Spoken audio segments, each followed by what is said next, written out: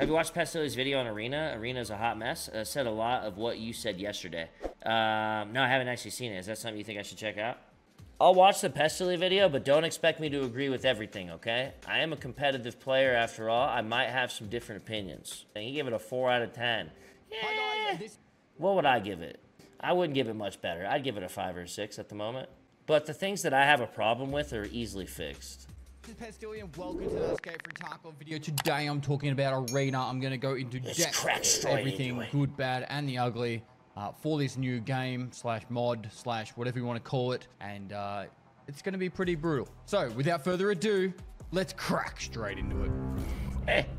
Now, for anyone who's new to what Escape from Tarkov Arena is, I'll do a quick run through. I'm cracking. Pretty much Escape from Tarkov Arena I'm going is straight a in. standalone game for Escape from Tarkov where you get to play the PvP aspects of Escape from Guy? Tarkov in a 2v2, 3v3, 5v5 game mode where BSG want to take it to like an esports level. Bro, I chose the wrong class, If you were to buy Escape from Tarkov Edge of Darkness Edition sometime in the past, you are meant to get access in order of how early you bought it. And then also, if you buy the standalone Escape from Tarkov Arena, you'll get access at some point. At this current point, it's mostly just been streamers that have had access, and then also some random people. And then on top of that, if people have been buying Escape from Tarkov Arena standalone right now, they're getting instant access. You guys know this shit. Let's just jump straight into what's the issue is, you know. But really, it doesn't really matter if you got a high rank or not, and that's the simple part of it. You can go have some seriously harmless fun, jump in with your friends and all that, and you can get in. The next bit is, it is actually quite fun. It can be quite fun when you've got a group of your mates together and you are slapping and killing everyone and it's good to go. I do like to preface it. I like to make the note here though, hanging out with your mates can be fun pretty much doing anything. You can throw rocks at a tree with your mates and you'll probably have a great time. So I always like to give that warning label that, yeah, it's fun to play with mates, but obviously most things you do with your mates are pretty fun. So ultimately, I think that should be with a little bit of an asterisk next to it. But it is good fun when you are playing with mates. All right, I'm going to break down the bad into like a lot of things. I'll start literally like from the very beginning of where it starts and then get into that. So into the settings. There is no audio setting for the announcer. All right, so you don't have any of those extra settings for the announcer, and the announcer is very annoying. He's constantly yelling.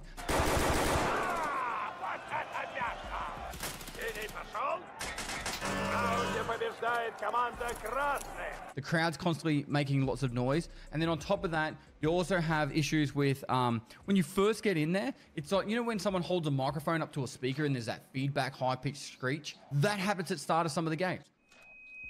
Oh, bro, what? It's horrible. Like, yeah, cool. It was funny for the first time, Nikita, but we don't need to hear it like every 5th game. It's really, really, really, really irritating and annoying. Now let's talk about the presets. Agreed. Some of the presets are completely OP. I don't really remember which ones exactly. Like the stiletto, for example, you get AP ammo, and pretty much all the armors are like class 4 armors for the starting ones. So if you like push down to say getting the stiletto, which would probably take 20 games. 20 wins, mate. Oh, not even 20 wins. Just 20 games. You'd have the stiletto, and you could be using a slug, AP-20, that can one-tap people across the map. It's like some of these things are just really, really powerful. You know, like why would you use that over an SV98, for example, where you have to headshot someone? And then there's other classes. Like I was pretty much going to town. I started off using the STM9, which was this one here. It was absolutely trash. The second I switched over to using the Keta and getting over to the PP19. I literally went from like dying all the time to like I'm nearly at a 2 kill death ratio, which I've looked at other people playing this game, just briefly going around. I've been listening to their feedback, asking a few questions to other streamers. Most people aren't over 2.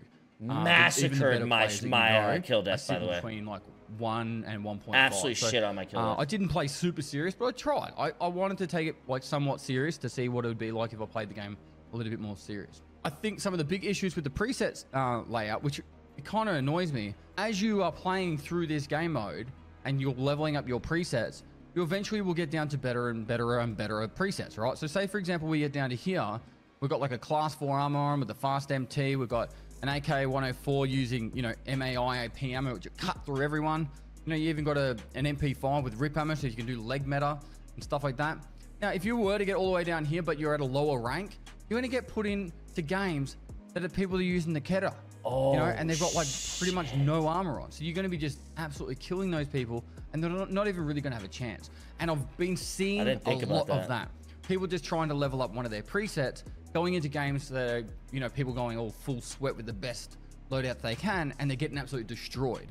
They really should have separated and just locked off ranked mode and just had like an unranked mode for a while, so people could level up their presets. So then they could start taking ranked a bit more serious. Because right now you've got like 5 stacks of like gamers going in, trying to get up the high ranks as quickly as possible, and then you got other people just saying, hey, I'm trying to get level up this weapon, and it's kind of a bit great idea, poorly executed.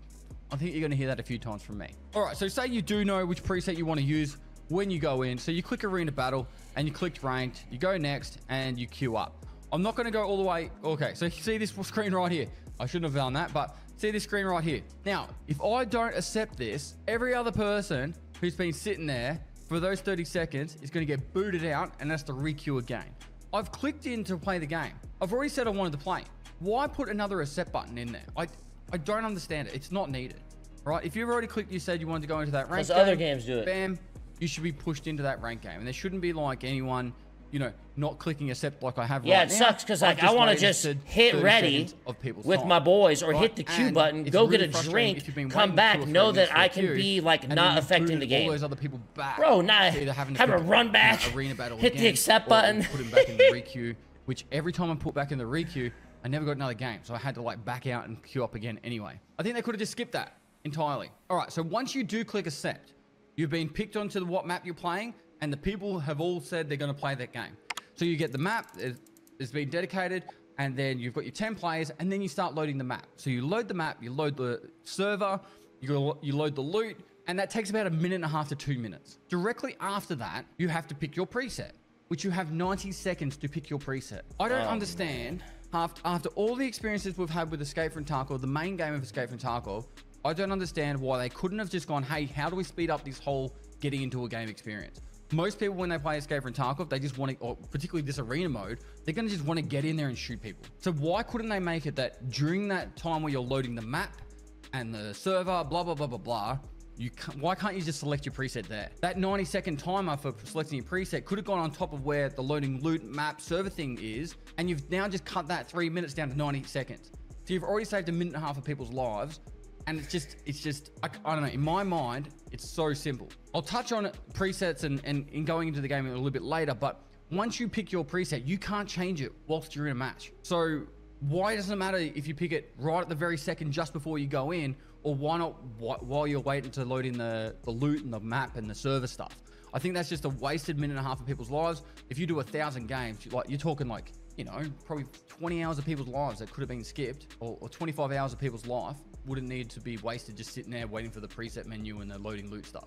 I just think these are the kind of things that I would love to see if they've claimed that this is a standalone game, and obviously they're using some of the coding from the original. Why didn't they implement it here? This is the perfect opportunity for them to do something like that. To start thinking about how can we make the game more fluent getting in, so then people spend less time loading loot and all the other crap, and just don't get into the game and start shooting people. That's what people want to do. If they're going to play this game, they're going to want to shoot people. Now, touching on that, when you are matching, the other frustrating thing is, if you are matching for 2, 3, 4, 5 minutes, all you're doing is sitting there watching a timer and a cogwheel, right? You can see this stuff down the bottom, which we can see right here.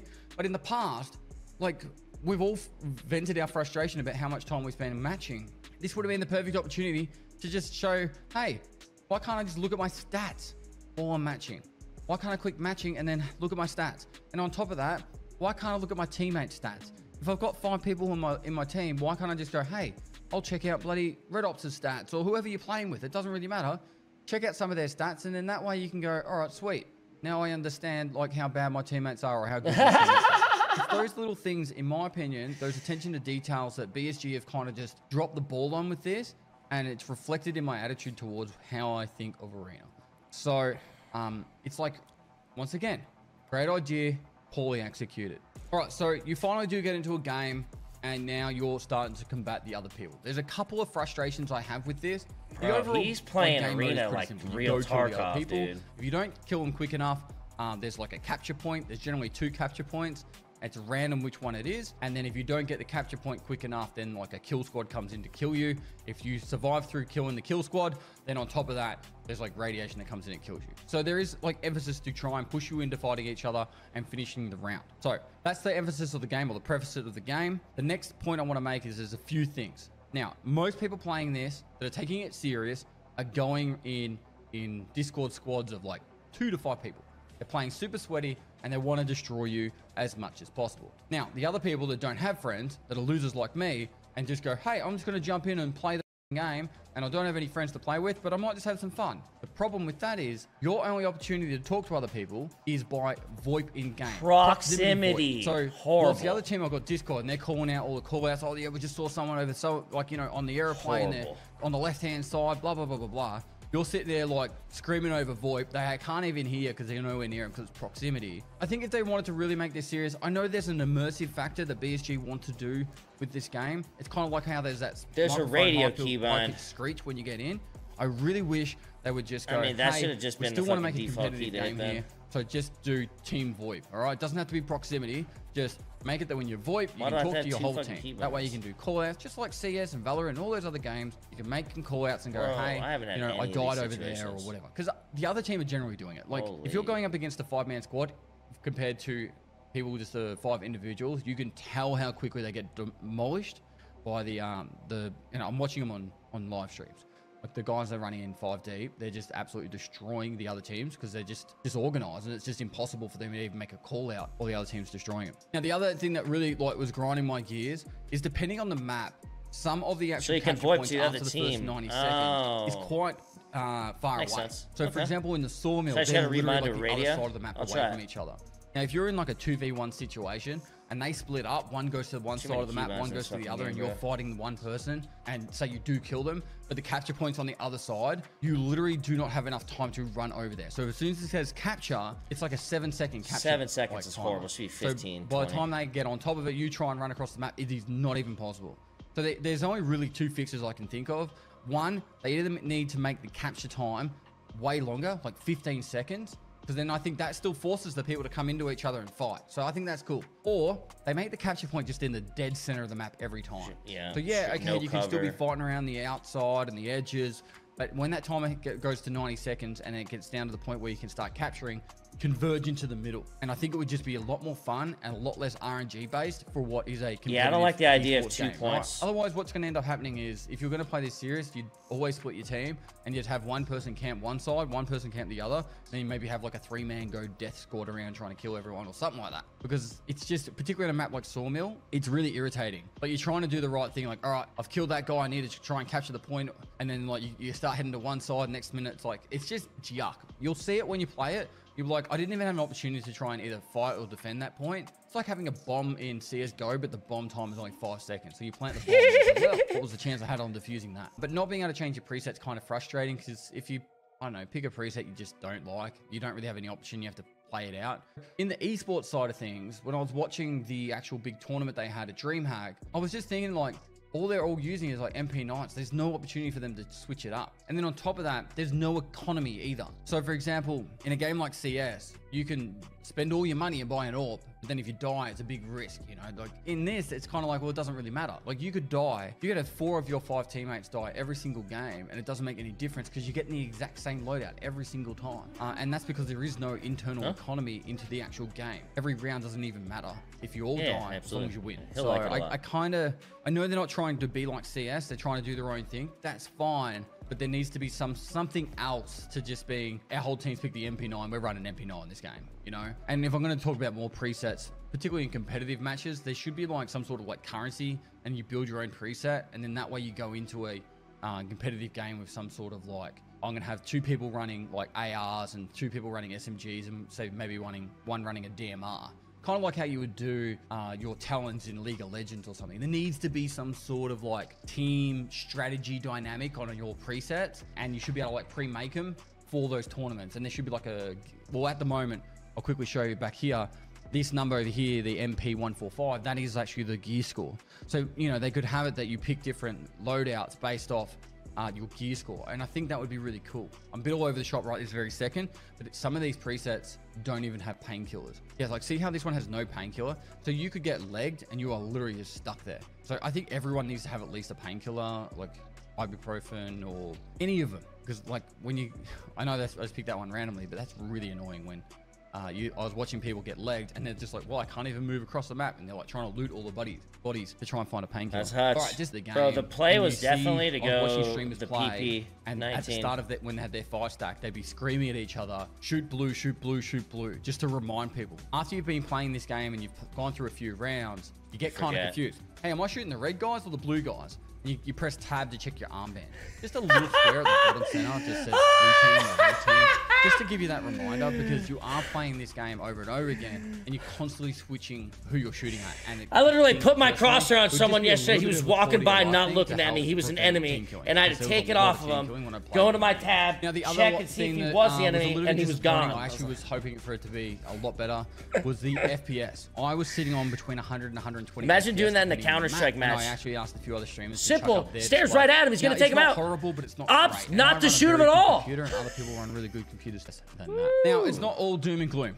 I think if they did some of these things that I suggested, like some fixes and quality of life changes, I think this could be a really fun game mode that people could really enjoy. But personally, at this current stage, if I was to say this was to be released today, I'd give it like a 4 out of 10 at best. I agree with everything he says. And I also agree that I went down the wrong route on my character.